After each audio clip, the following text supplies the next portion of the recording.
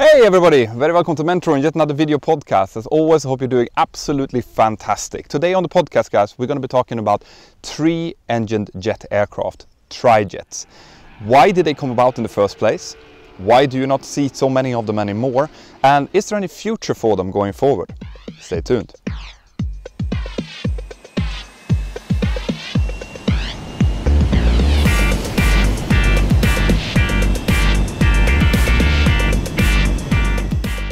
This video is brought to you in cooperation with Skillshare. Now, Skillshare is a website that offers you thousands of courses in pretty much any area that you might be interested in.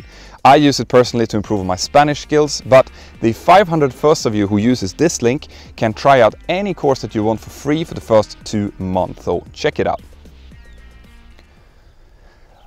Right guys, so today we're going to be talking about tri-jets. Now, I personally think that some of the most majestic, best looking, gorgeous aircraft out there are tri-jets. I'm thinking about the Lockheed L1011 Tristar, for example, but you also have examples like the Tupolev 154, the Hawker Siddeley Trident, the DC-10 and the MD-11. All right, they are great looking, huge aircraft. Okay, now in order to understand why they came about in the first place, we have to go back to the 1970s. And in the 1970s, the airlines were starting to ask for slightly bigger aircraft, all right, bigger than the Boeing 737 that they had available, for example, and that had slightly better performance.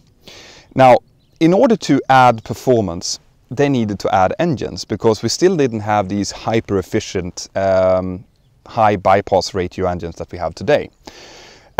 But what you need to understand when it comes to aircraft and buying aircraft is that the single most expensive part is going to be the engine. It's the most expensive to buy and it's the most expensive to maintain.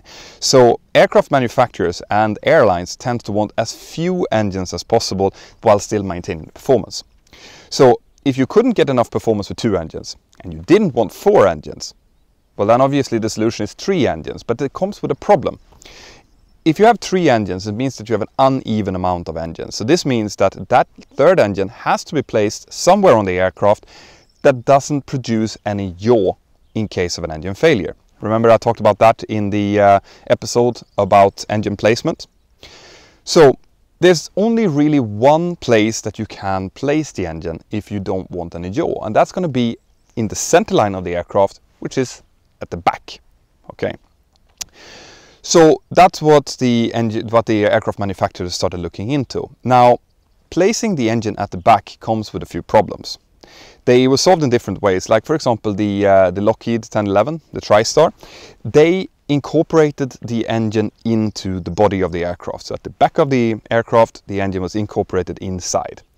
Now this is great because it becomes very aerodynamic, and also when it exerts the thrust, it's going to be in the center line of the aircraft and it's going to be in the center of the aircraft, so it will not have any kind of yawing or pitching impact. But of course the problem is that the air has to be coming into the engine in some way, and the way they solve this, similar to the Hawker Siddeley Tristar or Hawker Siddeley Trident, as they created an S-duct. This means that the air for the engine is being sucked in from above the body, and then it's going down through an S-duct into the engine and then being exposed in back. Now this is very aerodynamic but also extremely expensive and complicated to make. And it also has another problem. The problem is that this aircraft is now purposefully built for one specific engine.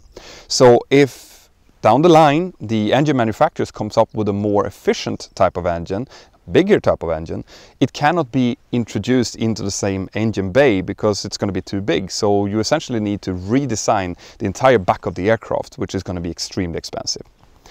Now the DC-10 and the MD-11 had a slightly different take. What they did was they actually incorporated the engine into the fin of the aircraft.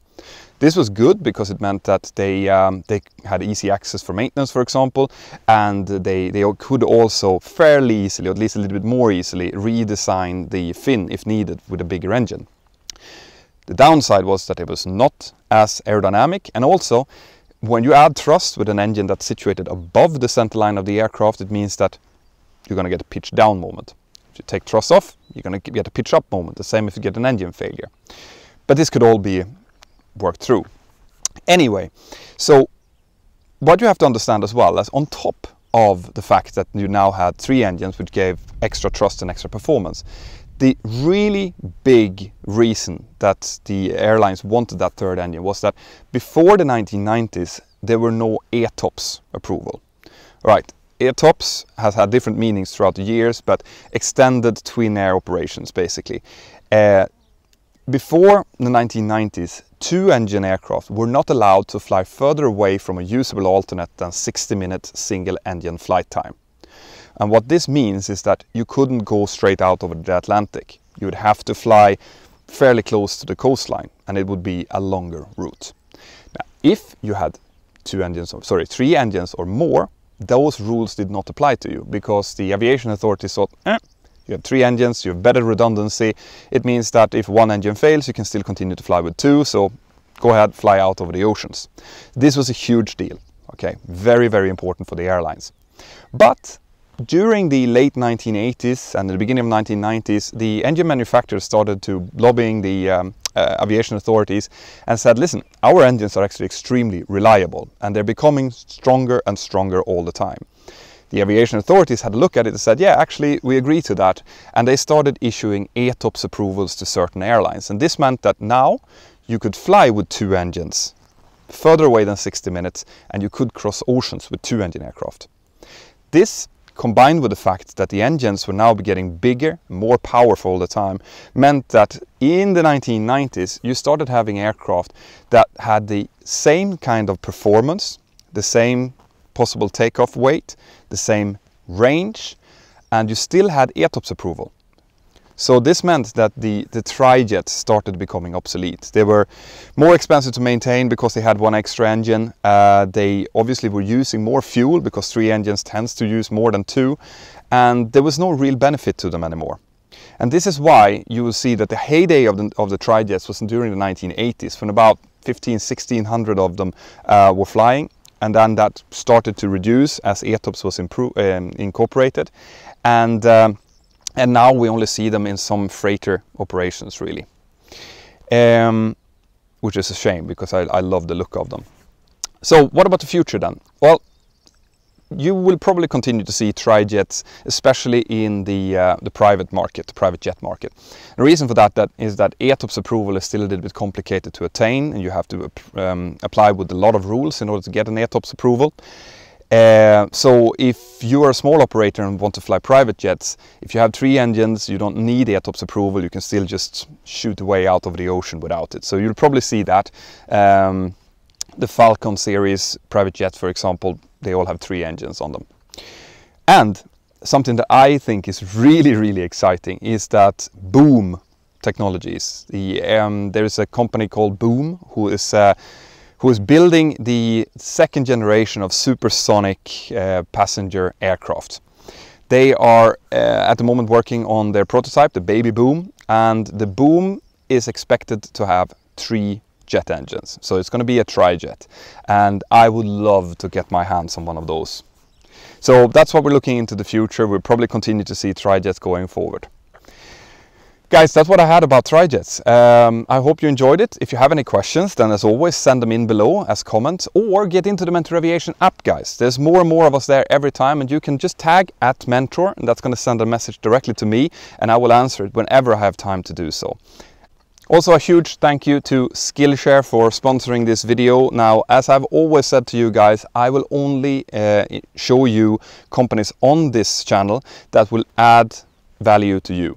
Okay, Skillshare is definitely one of these. You can do in there. If you use the link, the first 500 of you are going to get 2 months completely for free. So it's completely risk-free. Just go in, check it out, and find whatever course that you are interested in. Like I said before, I am using it to improve my Spanish skills. Maybe you want to design stuff or improve your picture editing skills or whatever it might be.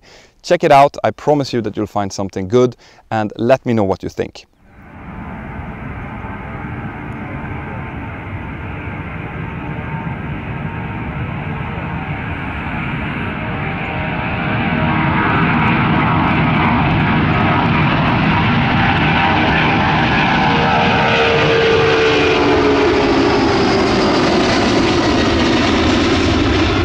Also, check out mentorpilot.com. Mentorpilot.com is my own website. I am working hard on incorporating a lot of content that you might like. So there's going to be news feeds about the aviation industry. I'm going to do blogs in there. There's a chat that you guys can hang out on. And it's also likely that I will be starting to feature flight schools that I have checked out and that I can recommend to you inside there. So go to mentorpilot.com, check it out, and let me know if there's any feature that you want me to incorporate. Have an absolutely fantastic day, guys, and I'll see you next time. Bye-bye.